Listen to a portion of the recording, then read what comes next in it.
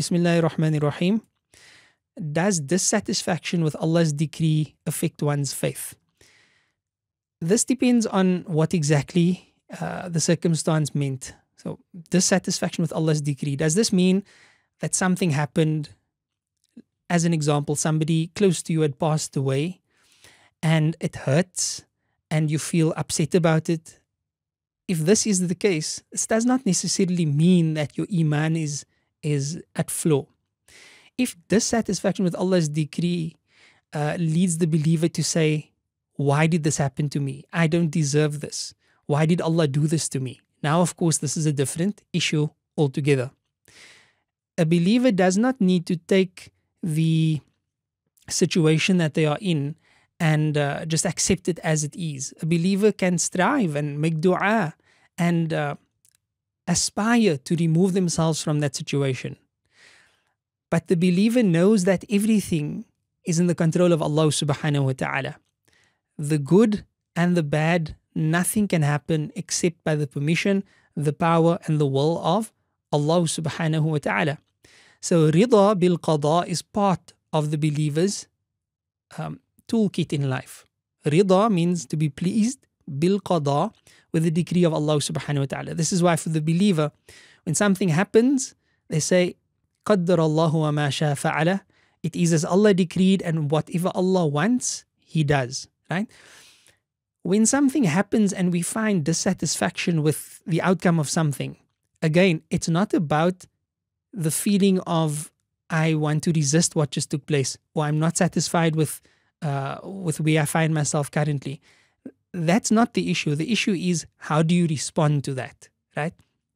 If as a believer you respond by turning to Allah and making dua, oh Allah, I'm really unhappy about what had taken place. Please change the situation for me. Oh Allah, grant me better than this. Oh, this is fine. This is absolutely fine, because the believer is now turning to Allah subhanahu wa ta'ala. But if what you mean by dissatisfaction is, I'm displeased with Allah, or I'm blaming Allah for something that I feel should not have happened, now this is problematic. And if you find yourself in that situation, the best way to address that is to go and renew your faith. Go and renew your iman. Remember Allah subhanahu wa ta'ala abundantly. La ilaha illallah, la hawla wa la quwwata illa billahi al-aliyyil azim. Remind yourself that you are not in charge. I'm not in charge. Allah subhanahu wa ta'ala is in charge. But still, you can certainly turn to Allah and make dua. Oh Allah, remove this from me, remove this situation. Allah, change what has happened here. You don't have to just, anything that happens, Alhamdulillah, oh Allah, thank you for taking this person away from me. Oh Allah, thank you for ending the marriage. Oh, no, we don't have to do that. So it's all about our response. Wallahu subhanahu wa ta'ala a'lam. And I mean, this comes from the Quran as well. If we look, for example, there are many verses that speak about this, but if one looks, for example, at Surah Al-Fajr, أعوذ بالله من الشيطان الرجيم بسم الله الرحمن الرحيم والفجر وليال عشر والشفع والوتر والليل إذا يسر هل في ذلك قسم لذي حجر ألم تر كيف فعل ربك بعاد إرم ذات العماد التي لم يخلق مثلها في البلاد وثمود الذين جابوا الصخر بالواد وفرعون ذي الأوتاد الذين طغوا في البلاد فأكثروا فيها الفساد فصب عليهم ربك سوط عذاب إن ربك لبالمرصاد. فأما الإنسان, I recited all of that just to get to this middle portion here. فأما الإنسان إذا ما ابتلاه ربه فأكرمه ونعمه فيقول ربي أكرمن. Humans, they've been created as such that when Allah honors them and blesses them and gives them, then they say, Rabbi akraman, my Lord has blessed me and honored me. وأما إذا ما ابتلاه فقدر عليه رزقه فيقول ربي أهانن.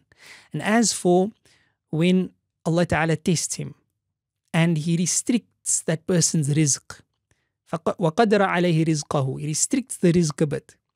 فَيَقُولُ رَبِّي أَهَانًا, then he says, my Lord has disgraced me. So notice here, both instances are tests from Allah. When Allah honors the person, when Allah graces the person with gifts and blesses them with abundance, that's a test. And when Allah subhanahu wa ta'ala restricts and keeps away, that's also a test. Two different natures of the tests, but they are both tests. And what's more important is the response of the person. In the first instance, the person said, Rabbi akraman, so he's attributing the good to Allah. But in the second instance, he says, Rabbi ahanan, now my Lord has disgraced me. I don't look at it as a test anymore. I don't look at it as, what can I do? What can I change? How can I improve? I blame it on Allah. Wal-iyadhu billah, Allah protect us. Then Allah averts our attention from that and He says, Kalla bal la tukrimuna al-yatim. No, don't blame it on Allah. You have not honored the orphan. وَلَا تَحَاضُّونَ عَلَى طَعَامِ الْمِسْكِينِ. You have not fed or encouraged the feeding of the poor.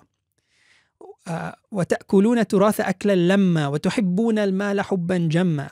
And you love to consume wealth and you love to be materialistic and pursue worldly pursuits. So don't, as a believer, look at negative aspects as, oh, Allah has abandoned me, Allah is this, Allah is that. No, instead, change your circumstance by taking action and turning to Allah subhanahu wa ta'ala and not blaming Allah.